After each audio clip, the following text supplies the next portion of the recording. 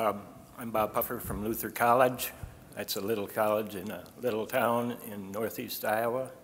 So at least we could drive here. I'm going to talk today about Morsel, and you're going to ask, hopefully ask a bunch of questions. I integrate 3 different applications using Moodle with Google Drive and other aspects of Google Apps for education. And the 2 first ones, we've had Morsel in production for 4 years, and the 2 others have been in production for a lot longer. But to give you a little background, in order to integrate them, you need to use an API that Google provides. And they provided the API when they had Google Docs, and that's what we used. And then in April, they deprecated Google Docs and went to a Google Drive API. And the Google Drive API is much more efficient, except that they forgot to write any documentation for it. So it's a little bit difficult to figure out sometimes. I had to upgrade the first 2 applications first because of their use in my college. And Google, or Morsel, was the last one. So this is not a complete upgrade yet. There are some parts that don't work, but most of them work, and enough of them work for me to give you a good idea of how it works. This is Morsel. Actually, this is my car that I use to market Morsel. It's easy enough to spot going around campus, and of course they have to look at my license plate, and then they have to ask what is Morsel, and I have to tell them. Actually, that's not. Morsel's a block. This is a diagram of what Morsel does. And we'll start with number 1. The first thing it does when it's initiated, and it's not initiated until an instructor goes into their course. It creates a course user in Google, and using the short name of the course. And what that does is it gives us a lot of flexibility to work with the Drive files, folders. It also gives us a lot of flexibility. Well, it gives us a calendar right off. And the calendar, number 2, creates and maintains course rosters in groups. So everything that we do on either side is always synchronized, and we don't have to worry about permissions for documents or folders or anything like that. If the teacher shares something to the Morsel folders that are created, all of the participants in the course automatically get their permissions for it. Right below number 2, you see that the course instructors own all the resources. One of the things it also does is it'll email to all the students, and using Google or Gmail, so that you've got a really good audit of what you've done. And the last thing it does is it synchronizes. I'm sorry, I should really point out these legends here. Katie, which is what we call Moodle, and Norse Apps, which is what we call Google Apps, because we're a Norwegian school. And then the red lines are all for all courses, and the white lines are our faculty options. Okay, so we synchronize all of the Katie and Norse calendar. We synchronize all of the permissions based on the enrollees. We create a student read-only folder and a student writable folder for collaboration. With regards to the calendar, because it's on a Google Calendar, students can see all of their Moodle calendar from any device, like a phone. And we also send them out notices on any activities 1 day before the activity and 2 hours before the activity. Looking at the future, I'd like to see enough work being put into Morsel to possibly derail some of the work that Google is trying to pull off with their classroom. They have a lot of integration with their own products, and we can certainly we can match that if we have the development power. An idea came to me from UCLA on embedding Google Docs into Moodle pages, where the real-time collaboration would take place inside Moodle. So I've been testing that out, and I think that's going to work. I've always wanted to create assignment Dropbox folders for the students to further integrate that, and a lot of my faculty would really like that, but there just hasn't been any time to do that, and I'm the only developer at my school. Doctopus is a very popular application, and we could certainly integrate some of the functionality of Doctopus. And then any of your ideas. Maybe somebody out there in the audience is going to ask me a question or give me an idea for stuff. Right now, there's collaborators that are interested in Morsel, UCLA and University of Minnesota, and we are probably looking for more because it's a project that deserves to grow, and it didn't grow under my supervision or tutelage. It took me about 1 man-year to develop it, but I haven't put 32 hours a year into maintaining it since I originally developed it. All right, so demonstration.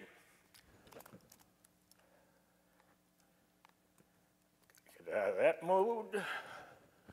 Come over. I should tell you another thing about this demonstration. I'm going to demonstrate some parts, and they're all local to my machine because that's where all of the development has been taking place. And then I'm going to take you out to another test server that we've got where the calendar work is being done, and because I have an associate or a student developer that's working on the calendar portion of it, and she just completed that. I just didn't have time to integrate it into my stuff.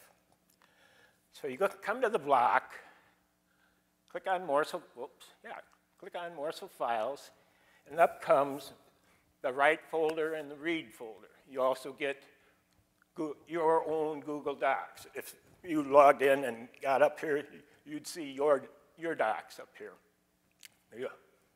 You would never be able to see anybody else's docs in here.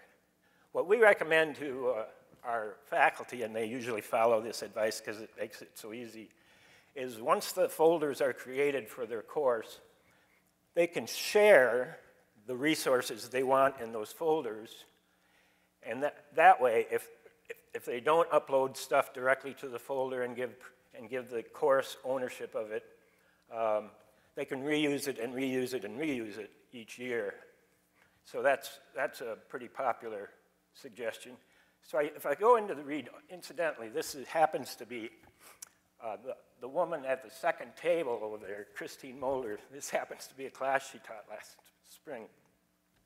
So I've got all these resources in here, and you can see I've already put some of my other stuff up there in the read folder using this while I was testing right up to the last minute. And you can upload folders or upload files directly to the read-only folder. You can't upload to the root. I got to go back. You'll see you don't get any of those options there because we don't want you to upload to the root because we'll never get to it. This user is non-existent. So we'll go to the read-only folder, and we'll take one of Christine's works here. Maybe I'll put my learning analytics on there. That seems to be the catchphrase of the conference. All right, so it says it linked it. We'll go back and check. Oh, I linked the wrong one. Let's go back. Well, I could show you this, too. When you open it up, Google will have converted it. Of course, it's not a very big spreadsheet.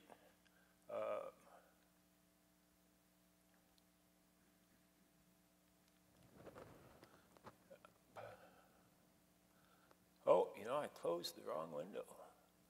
I think I need to open closed window or to close tab. Yeah, I didn't want to do that. Some of these, depending on the file type right now, some of them will open in a new tab, and some of them won't. They'll open directly in this window, and some will actually create a pop-up. So I'm researching how I can guarantee that they all open up in a new tab. I keep hitting the wrong stuff. Can't tell I'm nervous.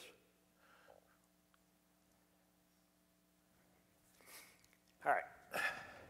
Go back to the read folder and connect another one. Learning analytics.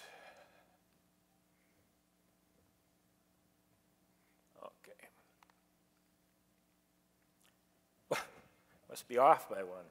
I didn't see this happening before, but anyway, I think you can probably get the idea. Back to testing, I guess. You go into Google Drive or Google Docs storage. I happen to be logged in as Katie Admin. That's what I'm called sometimes. However, these are documents from my own document storehouse because Katie Admin doesn't have any of his own documents, the poor guy.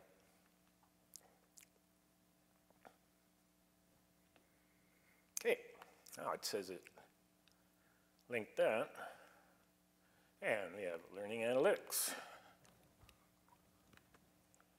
Yeah, that looks like what we discussed.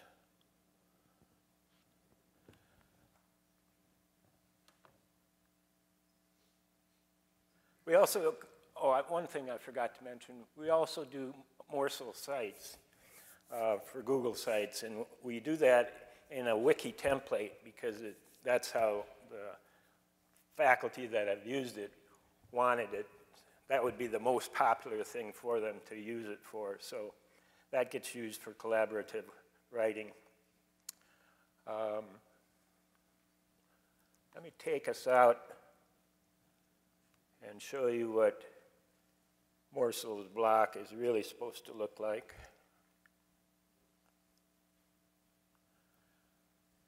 That's with the integrated calendar. So these events that are created on Moodle, if they're given any kind of a start date, stop date, due date, they can be created out in Google also. And you would have access to it if you were a course participant, and you would get notifications when the event was due.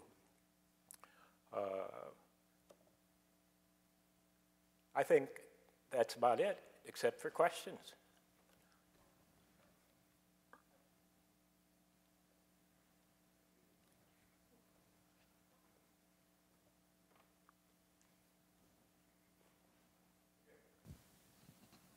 Hello? Okay. Bob, I've seen this once before, but I saw something different this time that made me wonder. I think a real key functionality that we would look for is the ability to insert into the course or somewhere within the course a link to a Google Doc, which is what you did at the top level. Could what you did be moved into a repository type scenario? Yeah, I had the repository working and I had the mod working on the Google Docs. I just haven't gotten to those two. They're a little bit more complex. And, you know, with everybody upgrading this term, that's been taking a lot of my time. But I expect that we're going to have a Morsel repository and that you can grab stuff from the file picker rather than this kludgy interface that is kind of on the side and a little bit dated. So can you answer two questions related to your setup? Permissions in this sense are limited to anybody that's in that group. You've created a group with people enrolled that are only in the course, correct? Or are you pulling those? I found out that Google does not update drive permissions when you update a group. If you assign a group to own or to have permissions for a document and you change members, Google doesn't update it. If you've shared it with that group? Right, yeah. You add members, you take them back.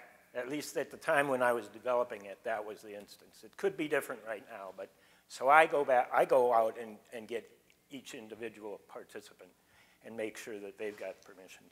Okay. And does the instructor have the ability to rescind those permissions at the end of the semester? Sure. Sure. Is that easy for them to do? They could suspend all their users. Okay. I think I have one more question, but I'll come back to it. Okay, so when you do move over the repository part, so will they be able to upload directly into the Google Docs bypassing the Moodle system, as in if they go to upload file, that they could choose to upload it into there? So right. if they it had the same functionality as the block and that interface too. I can upload files, and when they get uploaded to Google, and you have the option to link them too at that time. But yeah, they go right into the folder. Okay, so it's just aliasing back to the latest version of that file. Right. It isn't going to any of the previous versions, or have you thought about handling that aspect of it yet? You can give it an e-tag if you have any concerns about that, but it always gives you the most recent version unless you ask for a different one. Okay. Okay. One of the advantages of this is that it does not bring any material into Moodle. Sorry, I'm going to go over here now. When 2.0 came out, the promise was that repositories were going to hold all of the files and all the resources. And that's just really not how it turned out. When they did Google Drive, they actually copy or export the item into the Google file system. And this does not do that. One other advantage is that it takes care of permissions. On the Moodle Google Drive repository, if a instructor shares or brings a file in, he has to give permissions on the Google side, or he has to have worldwide permissions, or he can go with anyone who has the link permissions.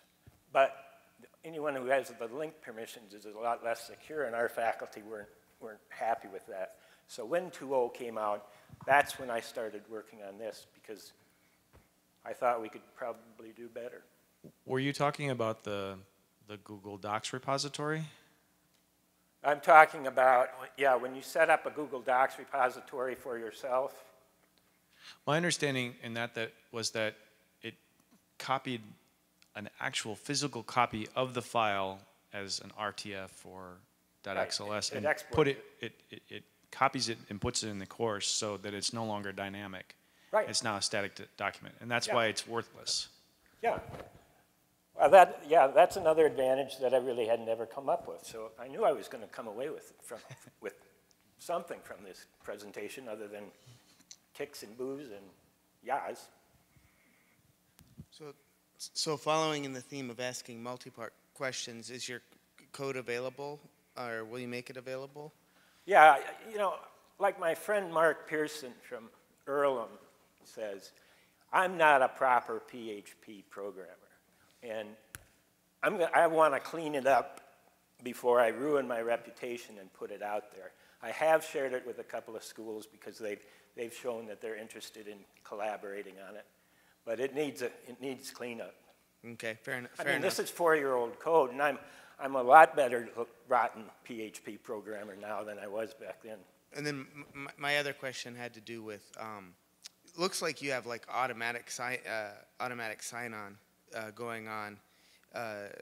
You don't. So when you get into Moodle, do you have to then log into Google to authenticate? You have to get into Google, yeah. Okay. In the same browser session.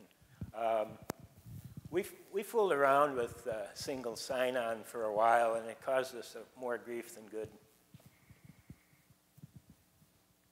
Gave all the faculty weird messages, and I hate that. Is there a specific version of Google Apps that your university needs to run? I know ours is normally several months behind whatever's at the actual drive.google.com. And is there any plans for chat, talk, or Hangouts integration? Hangouts would be our next one, because Hangouts, I've had so many requests to do it. There really isn't any documentation out there about how to integrate Hangouts. There is a Hangouts API, and I'm interested in hearing people's ideas on how they would like Hangouts to work in their course. We've got online, totally online courses that are taught, and Hangouts would be perfect for it. Okay. Anybody else? Time for one last question. Okay. Then I'll ask one.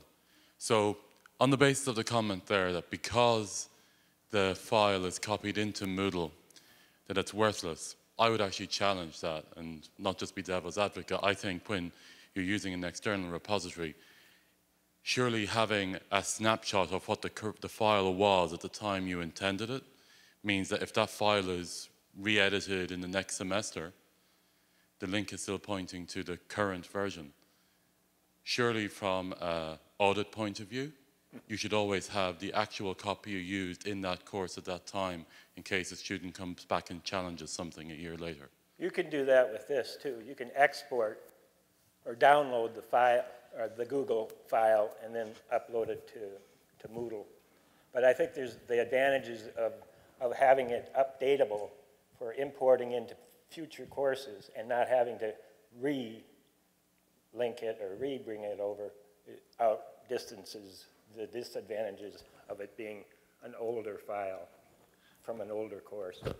Just to clarify what I meant by that, Gavin, when I say it's worthless, I mean if I want a dynamic document and I'm converted to a static document, that's what's worthless. I mean, a PDF is a static document, so if I pull that in to the course, I'm more likely to want to do that than a doc or a sheet, where I'm actually looking at, the power of Google Docs is the integration, or excuse me, the collaboration, and I lose that if I have to copy the file. So that was what my point was.